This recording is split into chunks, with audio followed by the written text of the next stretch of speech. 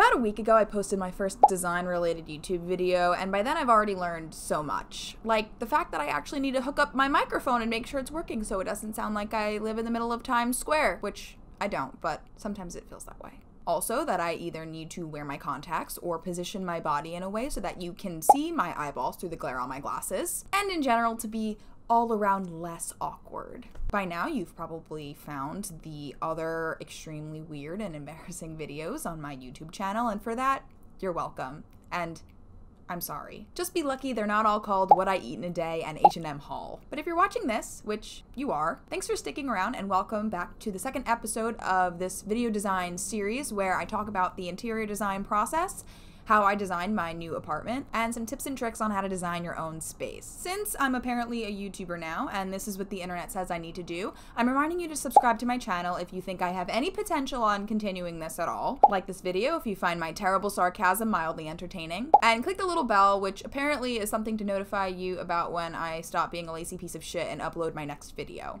Enough of me babbling, on to the content.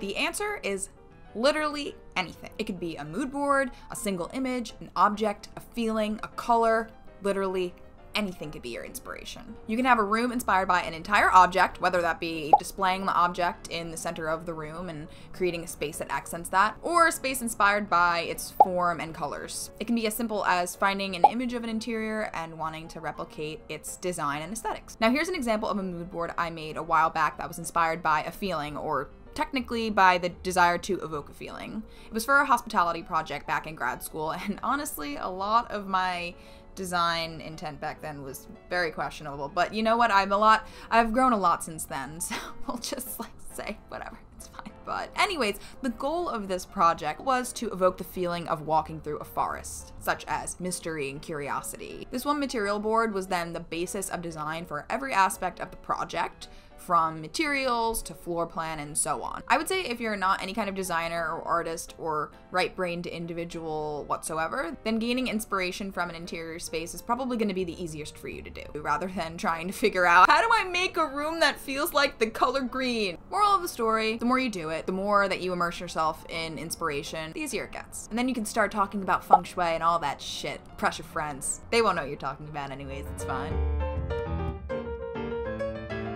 When creating a mood board, I like to gather a bunch of images that I find appealing or attractive, or images that I think will fit the aesthetic that I'm going for, and either create a Pinterest board or compile them all into a folder on my computer so that I have them all in one place. And when I say collect a variety of images, I don't mean of different interior spaces, I mean of interior spaces along with furniture and objects and materials and colors. All of these images will balance each other out in the palette and create one cohesive palette.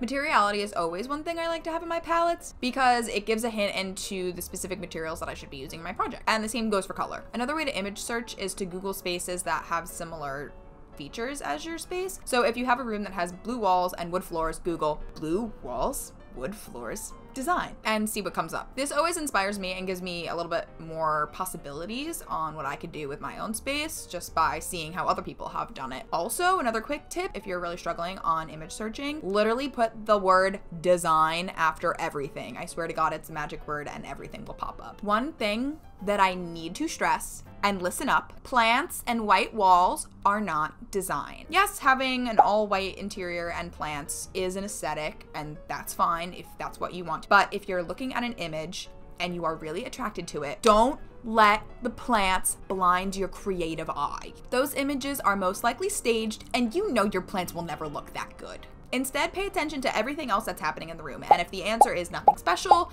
then there's your answer. Now this palette will be the basis of your design, and you should relate back to it for every design decision. It's easy to forget about your inspiration when you're really deep into a project, which 100% I am guilty of, and I need to be better about it. But I find that when I look back at my inspiration board or any inspiration image, it really grounds me and it helps me to know where and how I need to move forward with a project. I don't know why I'm doing this, I'm literally not Italian.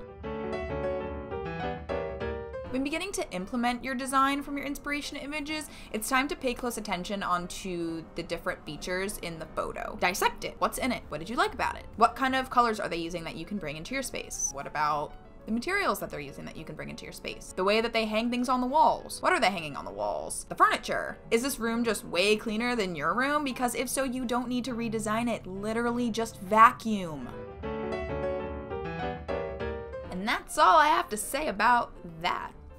My next video will be a little less tips and tricksy and a little bit more technical. I'll be walking you through a basic floor plan of my new apartment and giving you a glimpse into some of the fancy computer tools that I use to envision space and create pretty renderings. Thanks again for choosing to watch this video of me talking to myself while you lay in your bed and eat old pizza that you bought last night. If your heart so desires it, you can follow me on Instagram, either at @KelseyDesign, where I post design-related things about whatever I want, or you can follow my personal account where I post narcissistic selfies and about how meat is murder. Thanks again!